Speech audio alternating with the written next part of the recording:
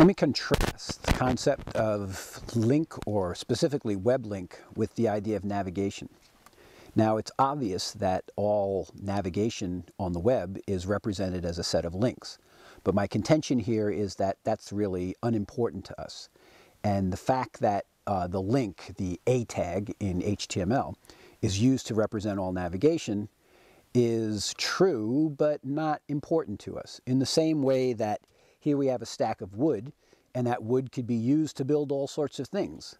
And of course, at some point in time, it's useful to know that the thing we built is made out of wood and not made out of steel or out of concrete, out of something else. But the point is the thing that we're building, not what we build it out of. So I don't want you to conflate really entirely the idea of a link, a href equals whatever, with the idea of navigation. And while it's true that the web only uses links for navigation, it's not necessarily always going to be true that that A tag is the only way to represent navigation on the web. It just happens to be true right now.